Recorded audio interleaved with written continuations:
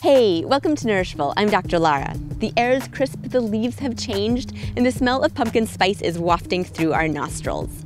Pumpkin spice has exploded in popularity with products like pumpkin spice lattes, Oreos, protein powder, pretzels, creamer, kale chips, kombucha, butter spread, truffles, jello shots, Pop-Tarts, and even pumpkin spice Spam. Yeah, I can't make this stuff up. And here's what drives me nuts. Almost none of these products contain any actual pumpkin. Most of them are just huge sugar bombs riding on the coattails of the pumpkin spice craze. My Nourishable recommendation?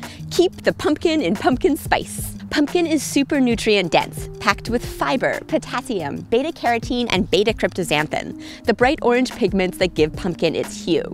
These carotenoid pigments can act as antioxidants in your body and can be converted to vitamin A, which is critical for skin and eye health. Here are my favorite ways to keep the pumpkin in pumpkin spice. A pumpkin granola parfait.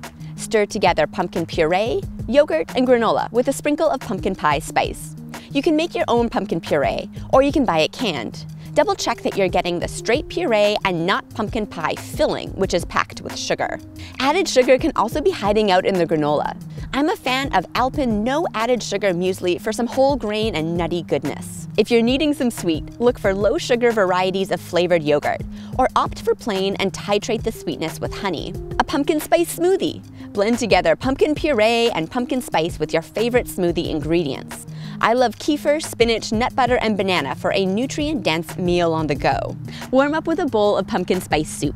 You can start with fresh roasted pumpkin or save time using pumpkin puree. And you can even experiment with dairy-free alternatives, that's your thing, like coconut or cashew milk. Garnish with some roasted pumpkin seeds for extra protein and healthy fats. Straight up roast that pumpkin. Cut it, toss it with olive oil, sprinkle with pumpkin pie spice, and roast. Those healthy pumpkin pigments like beta-cryptoxanthin are fat-soluble, so you need to eat some fat at the same time in order to absorb them. You can even eat the skin for some extra fiber. Links to recipes in the video description. I love the huge variety of pumpkins and squash here at Max Apples in Londonderry, New Hampshire. You are gonna make delicious soup, my pretty.